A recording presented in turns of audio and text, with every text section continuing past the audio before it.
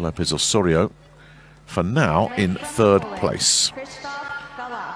Krzysztof Galak of Poland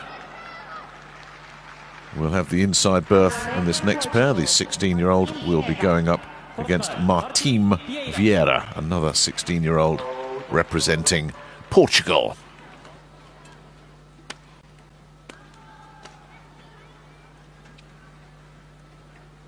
Ready. Nope.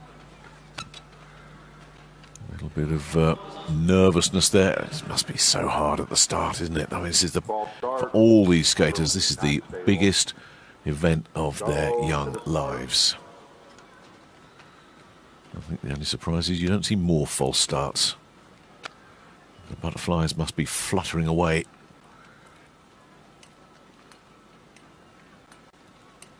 Ready. Galak of Poland on the inside. Vieira, Portugal, nearest to us.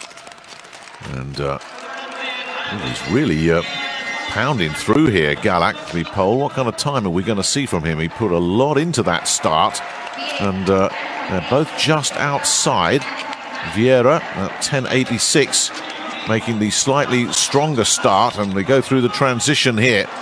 And the very tall and rangy Portuguese skater has had a terrific back straight, attacking out of this bend.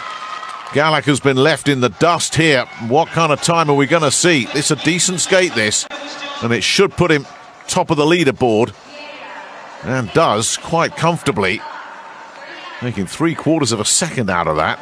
Finally, we're starting to see some decent times coming through. There's Martim Vieira, the first skater to go under 39 seconds here, 38.84. I doubt if that's going to be good enough for a podium finish. But we're starting to see the quality now as we get through to the